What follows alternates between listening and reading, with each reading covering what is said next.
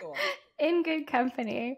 So, okay, you went in the Air Force, you went to vet school, and I assume you came out and you practiced traditional veterinary medicine for a time. And then you were just so over not being able to help these pets, right? Like that's what I'm getting. Things slowly happen. So yeah, I graduated vet school in 2001. I actually started out as a food animal vet. And then by 2008, in the recession, most of my farmers sold out. And so I was like, well, what am I going to do? And in the meantime, I had slowly started having more and more small animals because I'd take care of their dogs and cats and their horses and all of that. And then at the same time, then I had, or again around 2008, I had the couple of clients with the lame horse and the lame dog. So then I went to chiropractic training, and most of the animal chiropractic training for veterinarians, it's like a 250-hour course, and it's, 5 4-day weekends and pretty heavy duty, good, best neurology training I've had. And at the end, one of my teachers is like, I can't tell you how to fix this, but you need to come to one of my classes.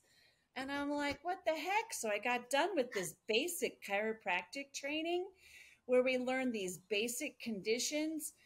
And it was great foundation. And then I go the next weekend to his next class, and I was like, oh my goodness, the pelvis does more than just this. It does all this rotation and all this stuff, because there's this horse with his pelvis like this, and his head is like this, and he's all tight and jacked up in between. And that's when I learned applied kinesiology, which is the muscle testing. And then I applied that to Western medicine. So, like, a dog would come in, we did a little lab test and said, oh, Fluffy has a bladder infection. I'd get out 15 antibiotics and herbs and muscle test which ones strengthen the bladder to try to pick the best one. And, things just developed over time. And then I got more training and more education and discovered that my little 7-pound dog, who gets the same size vaccine as a 200-pound mastiff, might not be being served with that little vaccine. So you have to give the full dose of vaccine. If you don't, the state and the veterinary board don't like that. So I relinquished my license. And that's when, talking to Susan Thixton, she's like, Cathy, now that you're not working as a Western veterinarian anymore, you should start a trade association and represent fresh pet food companies. Because by this time, I'd learned what was in the pet food, discovered that I had been selling a prescription food, and that I was like charging people money and poisoning their animals. And God, talk about a guilt trip. So then I, made the transition to fresh, real food. And she's like, you need to represent these people. So that's how 6 years ago, oh gosh, that's 8 years ago, I started the trade association to represent fresh pet food manufacturers. So now I'm the one who sits at the AFCO table and says, well, for us in the fresh pet food industry, we really don't care if you change the name of corn gluten meal to corn protein meal because we don't use it. Yeah.